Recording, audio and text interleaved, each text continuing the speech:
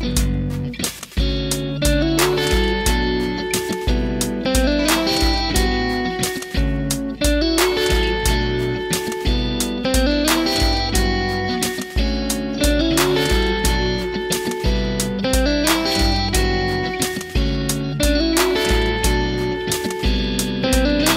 got a healthy fear of the Lord, not an unhealthy fear of the Lord.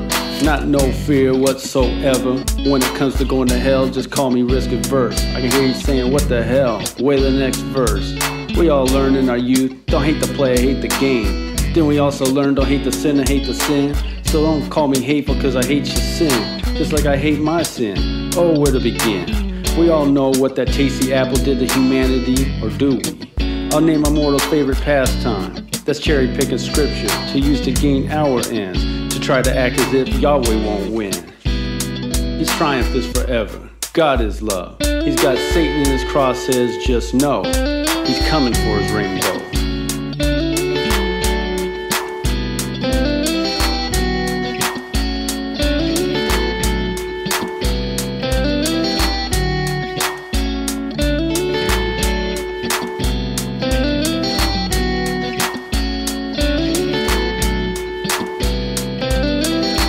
Mixed worship just ain't making it, but most caught up just ain't shaking it. They awaken to the same falsehood they slept with the whole night, trying every which way to make a wrong thing right. If you're a non-believer in the city, you'd probably be convinced that I make us suddenly embrace homosexuality. But could anything be further from reality? He's never been okay with copulation apart from marriage. So then why not just change the definition of marriage?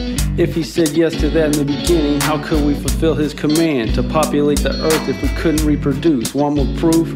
Or were you just digging in? Why would our Heavenly Father condemn his very own child to a set in stone sin? At birth, he cares way too much to let those of us who know better stay silent. Then sent, resilient, steadfast. He gave us the rainbow and the rain will stop, but the rainbow man cannot co-opt. He's coming for his rainbow.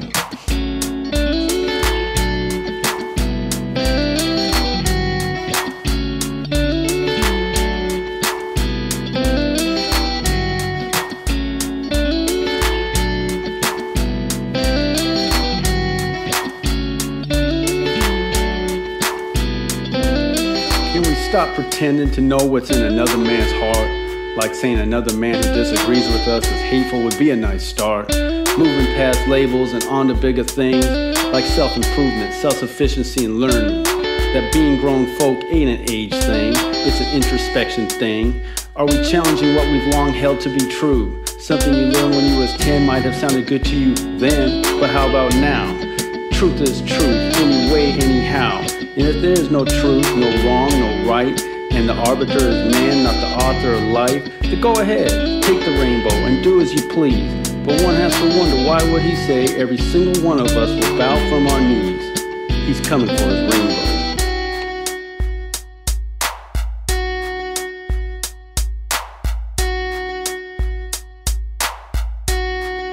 He's coming for his rainbow.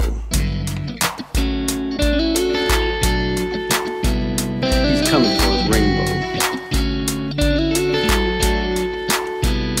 He's coming for his rainbow. He's coming for his rainbow. He's coming for his